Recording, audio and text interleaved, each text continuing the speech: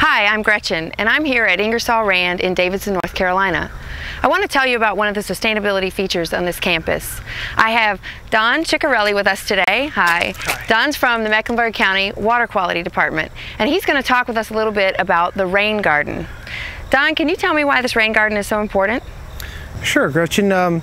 Rain gardens and other stormwater treatment structures are really designed to handle a couple of different pollutants from runoff from stormwater. As stormwater runs off onto hard surfaces like this parking lot and your rooftop, the water heats up, it picks up pollutants that are sometimes naturally deposited by the environment, but also from runoff from tires, some heavy metals and things like that, and oils and greases from drips from your car.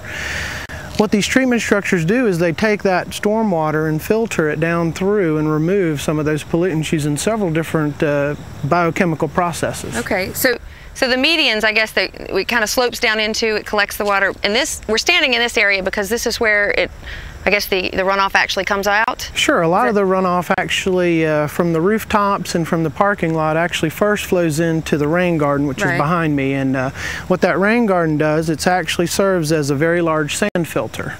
And all the runoff goes into that sand filter, which has also mulch on the top and some sand and media down below. What it does is it filters out a lot of the particulate matter. Total suspended solids is one of the main pollutants in Mecklenburg County. It filters out at least 85%, mostly more than that, of those pollutants, and then goes down and comes out into the level spreader, which is behind us. So we're cleaning that water before it gets to the lake, which from here it's about 200 yards away, and it borders the majority of our property here, so that's very important to us.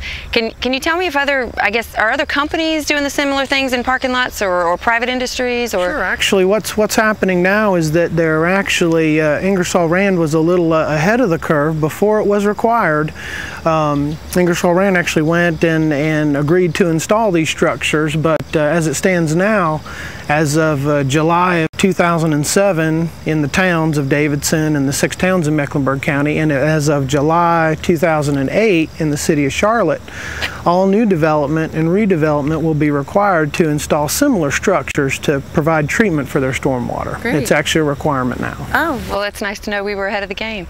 Thank you for coming out with us today and helping share some more information and details around why we have this rain garden. Thank you. Very good, thank you.